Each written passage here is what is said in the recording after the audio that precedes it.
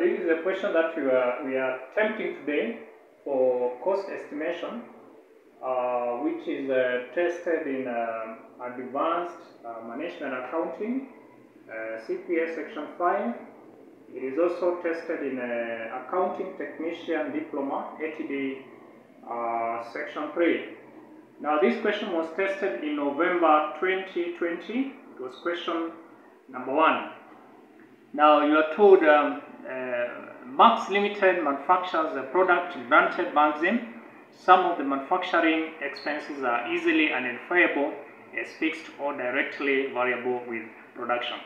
Now the information is given down here. So we have the months, first month, second, third, fourth, fifth, all the way to the 10th month.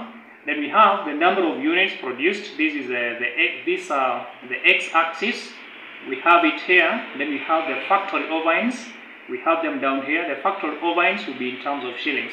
Now you are required to formulate the cost function in the form of A plus BX using number 1, the high-low method, then number 2, the ordinary least square method. Now what the student is supposed to know is that when using the high-low method, there are around 6 steps that we have to follow. The first one, you determine the lowest and the highest activity levels. That is, you look at the figures you have in the x-axis, you look at the highest and the lowest. Then number 2, you determine the corresponding lowest and the highest costs. That is, you look at the y-axis, the corresponding figures. Then number 3, you determine the difference in activities and the difference in the costs. Then step number 4, you divide the difference in cost by the difference in the activity to obtain the rate of variable cost. Step number 5, you determine the total fixed cost by deducting variable cost from the total cost. In the last step, you formulate linear prediction equation in the form of y is equals to a plus bx. Now let's see our solution down here using the high-low method. We have the highest, you look at here, the highest unit produced was 3,500 units, and the corresponding cost was 1,400. Then the lowest number of units produced was 1,500 units. It corresponds with 800. So you find the difference. That is, for example, the first one you take that 500 minus 1,500, you get 2,000. Then the other 1,400 minus 800, you get 600. Now away from there, to get the variable cost, which is B, the slope, you take the 600, this one here, you divide by 2,000, the difference there, you get shillings 0.3. So your B is 0.3, this figure here. Then you can compute the fixed cost, which is we look at question number 1, which was tested in ATD, CASNEP, November 2020. Question 1. My name is Mr. William. Now, Max Limited manufactures a product granted Maxim. Some of the manufacturing expenses are easily identifiable as fixed or directly variable with production. The following information relates to the first 10 months of production. Now we have month 1 up to 10. 1, 2, 3 up to 10. The number of units are here. 1,500, 2,000, 3,000, 2,500, 3,000, 2,500, that 500, 3,000, 2,500, 1,500. Then we have the fixed overruns, which is the y-axis. This is in shillings. 800, 1,000, 1,350, 1,250, 1,300, 1,200, 1,400, 1,250, 1,150, then 800. Now required, formulate the cost function in the form of y is equals to a plus bx using number 1, the high-low method, 4 marks. Number 2, the ordinary least squares method, 8 marks. Now let's have our solution. Now we have around 6 steps which we follow when we want to formulate our equation using the high-low method. And step number 1, what you do is that you determine the lowest and the highest activity levels, that is what you have in the x-axis. So the first step is to identify in the x-axis which is the highest activity level here. In our case, 3,500 units is the highest, and then you also identify the lowest activity level, which is 1,500. We have 1,500 here as well as 1,500 here, but it is the same, so you can pick any of these. In our case, we have taken the first one.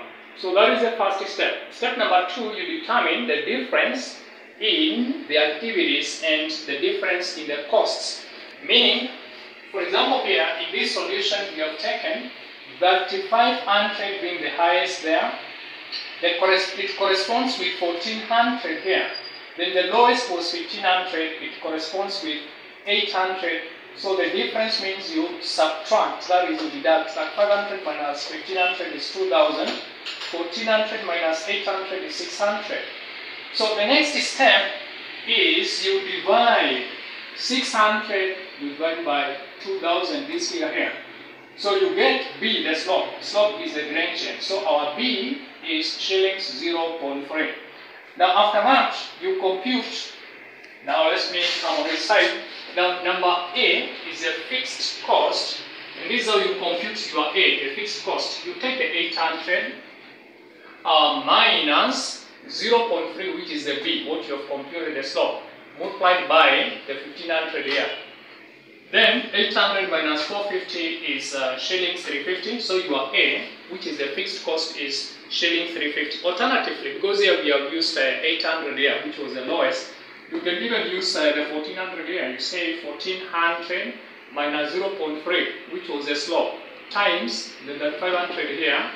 Then it will be 1,400 minus 1050. A is shillings 350. So the cost function using the high-low method will be y is equals to A plus bx. Now our A is 350 as you have computed here, plus 0.3x.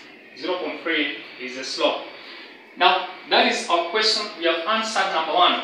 Now the next thing is we use the ordinary least square method. The most important thing here is for you to arrange your table this way. The months here, 1, 2, 3, 4, 5, 6, 7, 8, 9, 10. Then x, these were given. Then we have y, they are also given. So you create a column here whereby you have x, y. You multiply this x by this y, you have another column here. Then the next thing is you have a column here for x squared. You square x, for example, the first one, 1,500 squared gives you 2,250,000.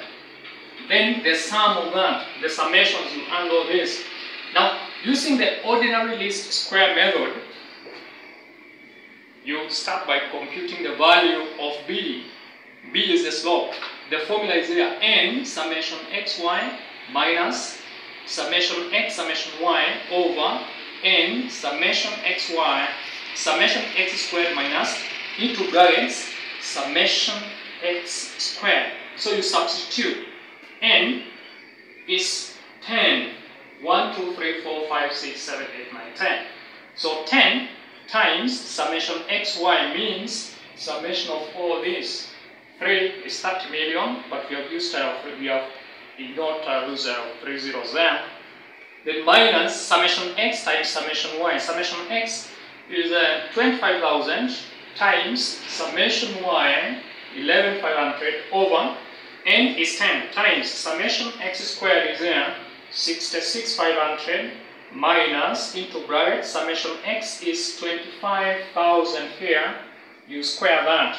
Then you substitute all that. Your B will be shillings 0.3125.